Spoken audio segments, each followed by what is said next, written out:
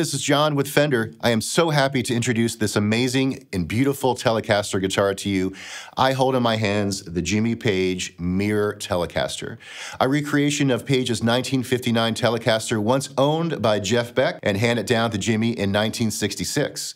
We were really lucky to work very closely with Jimmy. He was nice enough to come to our Corona factory to get the specs as close as possible to the original. Now, the mirrors are yet to be applied. We include them in the case, and we leave that up to you to place them on the guitar, or if you like, you can just keep them as a collector's item. The Telecaster is the perfect rock guitar. Tone-wise, punchy, cuts through, and gives you exactly what you put into it. The Fender Jimmy Page Mirror Telecaster is an homage to Jimmy's original Tele, which began life in its factory white blonde lacquer finish, then became the mirror guitar before transforming into the one-of-a-kind, hand-painted instrument that we all know. This is what the guitar would have looked like in its original state, right out of the case.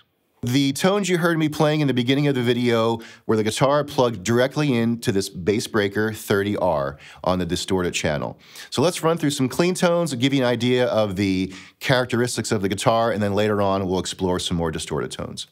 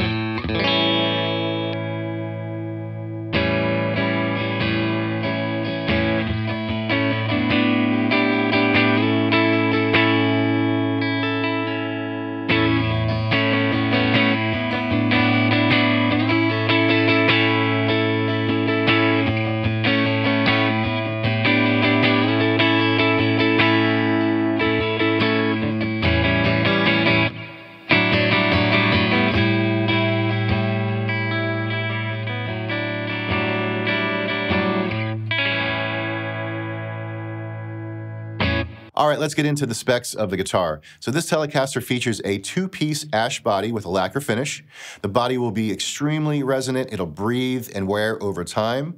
It has a nice, attractive ash grain to the wood. Now, ash overall, it's a nice combination of crisp highs and strong low end, so you have a nice balance of both. And moving on to the neck, we have a custom oval C-shaped maple neck.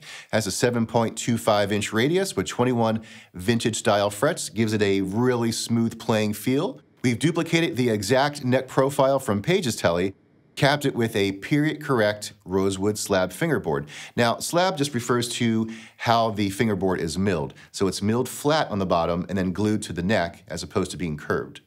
And then moving on to the controls, we have a master volume, master tone, and a Tele three-way toggle switch.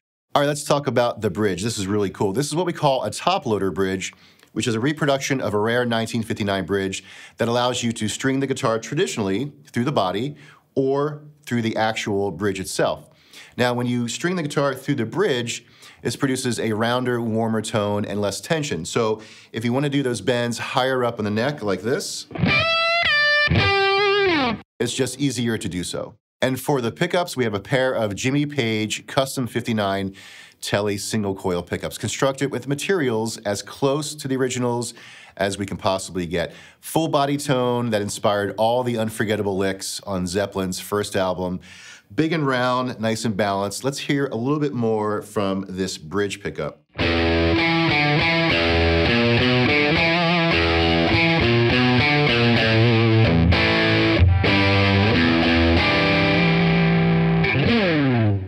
Some other really cool features I want you to know about. We have a bow nut for better tuning stability and tone. The machine heads are pure vintage single-line Fender Deluxe tuning machines for authentic style and performance.